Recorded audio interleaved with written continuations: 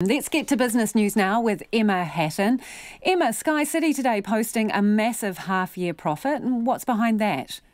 Yes, Sky City Entertainment posting a massive net profit of $328 million for the 6 months ending December. Now that's compared with $82.8 million the year before, so up nearly 300%.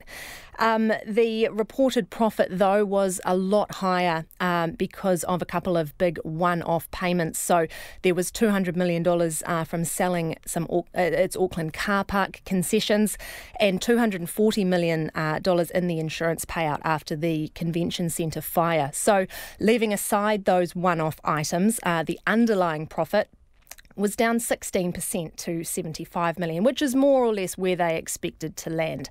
So that's what the company is focused on, is that normalised profit, down in part due to the fire and disruption around car parking, also the City Rail Link disruption there affecting that. Overall, though, business at home is performing well for them. Their properties in Hamilton and Queenstown going strong. What let them down is their international business, bit of a slowdown in Asia. They're also keeping an eye on things with, of course, the effects of the coronavirus, which are a bit uncertain for them at the moment. So speaking of Sky and the convention centre, where are things at with that?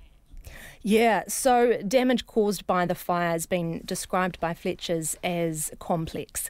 So they're still essentially in clean-up mode, and they will be until mid this year when construction is expected to begin. They've found significant fire damage to the steel supporting the roof. There's mould, as you'd expect with water and a hot summer. A huge amount of fire and water-damaged fixtures and fittings that will need to be replaced.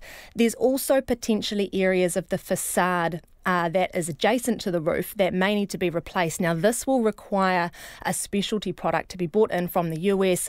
That product will take up to 14 months to be made, so potentially a really long lead-in time for actually securing some products. So it's not going to be ready in time for APEC next year. We weren't able to get any indication if it would be done by 2022 either.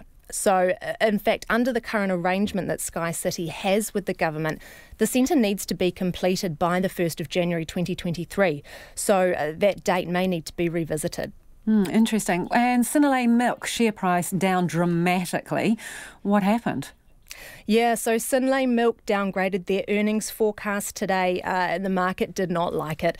The share price dropped 18%.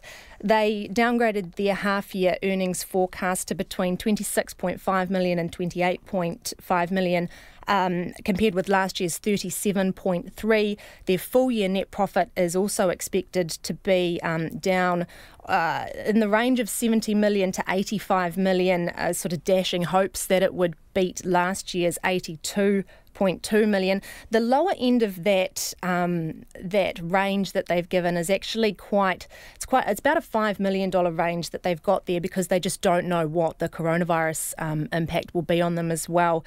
So it's a buffer zone, if you like. The big driver of their downgrade was basically less demand for their infant formula product. That's Chinese buyers consolidating overseas, some of them not quite ready to, they don't have their brands registered yet, so they can't get that product in. So Synlait are a bit disappointed. They weren't expecting that.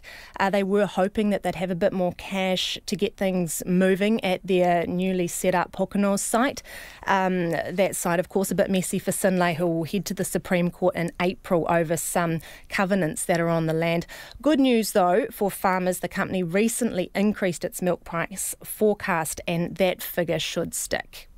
And speaking of figures, what were the numbers for the dollar and market close of play today? Yes, so the NZX Top 50 index fell 17 points to close at 11,881. The New Zealand dollar is buying at 64.5 US cents, 95.9 Australian and 49.8 British pence.